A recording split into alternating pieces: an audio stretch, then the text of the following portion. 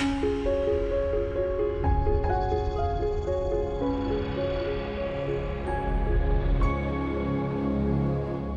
everybody!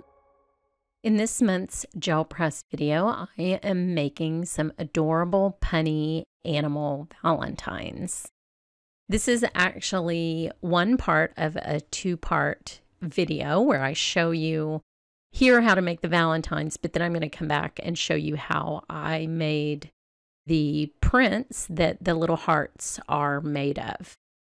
So to make these valentines, you just need some heart dies, a little bit of twine, a way to punch some holes, some white cardstock, some double-sided adhesive, and of course I'm using a gel print, except I'm not. I'm actually using the Brayer cleaning sheets, which are beautiful, from this session that will make up the second part of this video. These Brayer cleaning sheets came out so perfect for Valentine's Day with golden open paints that I just loved them, and I knew I had to turn them into a project. So this is a very simple process. I just die cut 5 of these hearts with the same heart die. I used the same heart die to cut the cardstock, and I used the same heart die to cut the double-sided adhesive. And all of this is listed below in the description. So to make these little heart sandwiches, first you just take the first liner off of the double-sided adhesive. It'll be real obvious which side has adhesive on it and which side doesn't. And then you just carefully place your little heart down. I found that it was easier to line it up with the point and then the little V at the top so that you didn't have any white sticking out.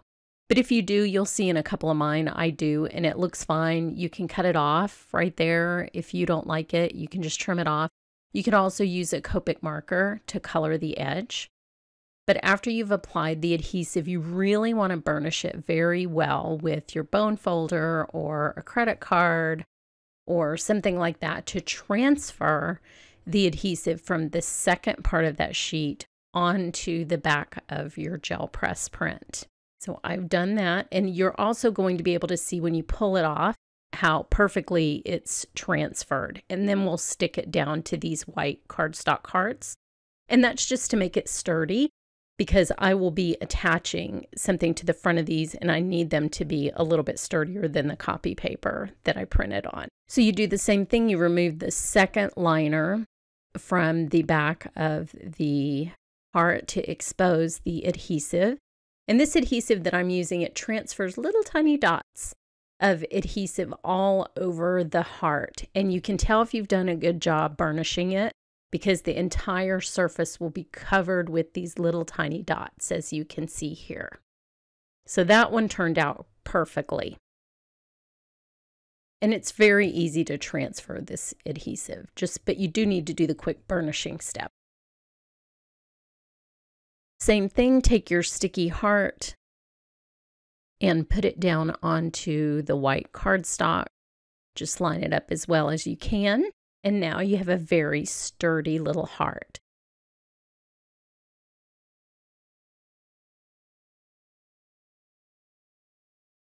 So I burnish again to really make sure that that adhesive is holding those two things together and that there isn't any space in between them from maybe I had laid it down without completely pressing it.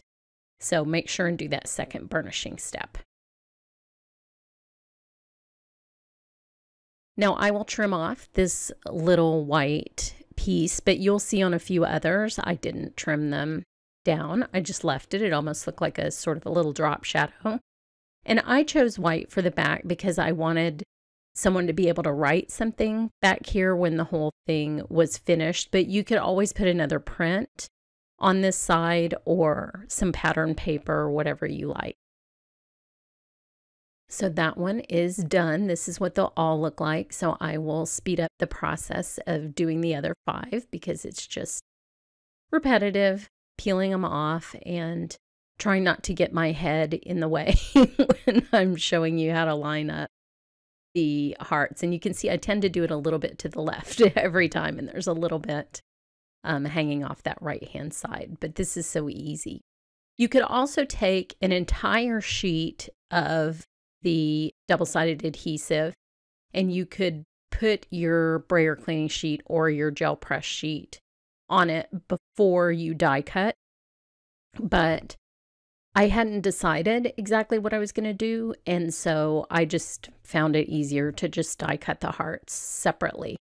So, but you could save yourself a step for sure, and then you wouldn't have to worry about getting these aligned. So it's completely up to you. This adhesive does come in large sheets, so you can definitely put a whole piece of paper onto one of these sheets and then die cut it. And it won't transfer any adhesive to your dies. Now look at this little guy. This is a very specific kind of animal, and it matters for the greeting that I'm going to use. So I was kind of cracking myself up with these. May our love never taper off, to go with the little taper. And I got these sentiments. I printed these myself, but there was a very funny contest that a Melbourne, Australia zoo had on Twitter, and they challenged other zoos to come up with punny animal-themed Valentines greetings. This was in early 2020, in February 2020. And so I just read the whole list that every zoo had put out of the different animals, and I found the ones that matched the little bag of animals that I had. And then I printed the greetings on my printer just with a black background and white text. So each one is custom chosen to match my little animal. Now I'm using one of my very old tools here.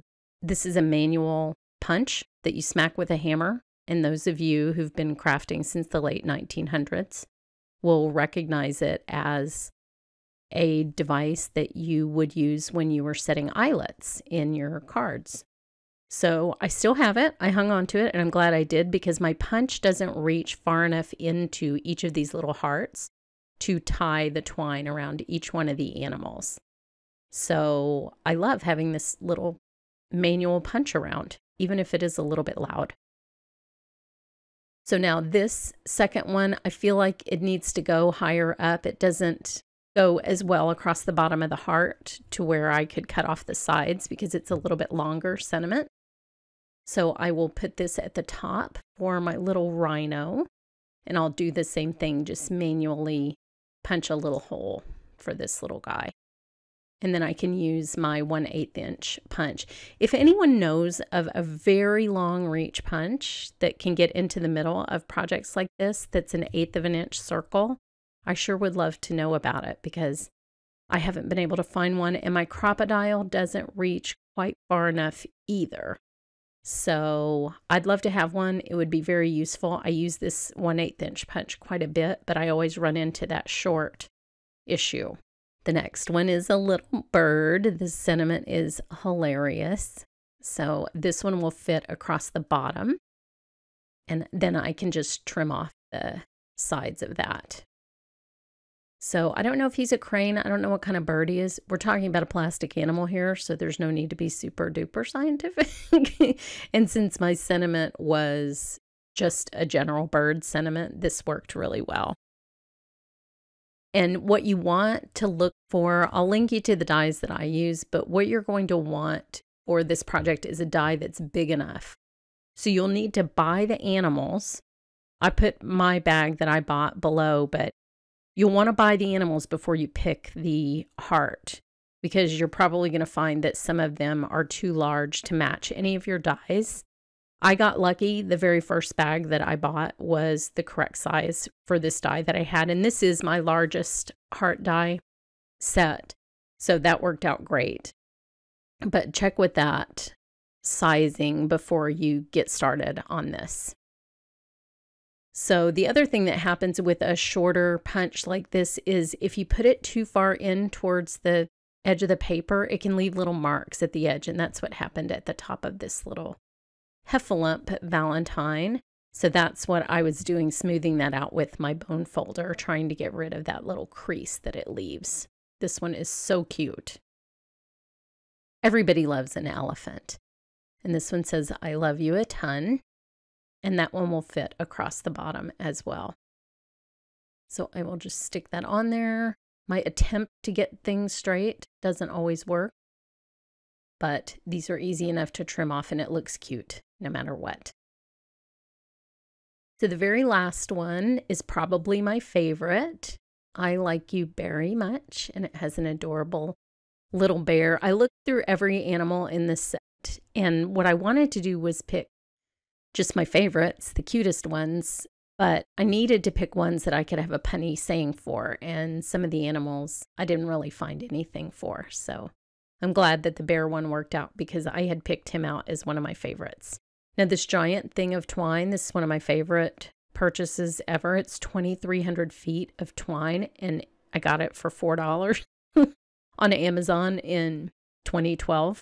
They still sell it on Amazon, but it's now $12, and I've been using it for 9 years now, and there's no way I'm ever going to use it all up. We use it for everything. We use it out in the garden to tie plants up, but 2,300 feet of twine is a lot of twine. So there's my little bear. He's so cute. I love these little figurines. There's the elephant. There's the little bird. The rhino. I'm not sure why the rhino's green. Maybe he's like the shiny version in Pokemon Go. And then the tapir. So here's the group of them all together. Head over to my blog for more information, and thanks so much for watching.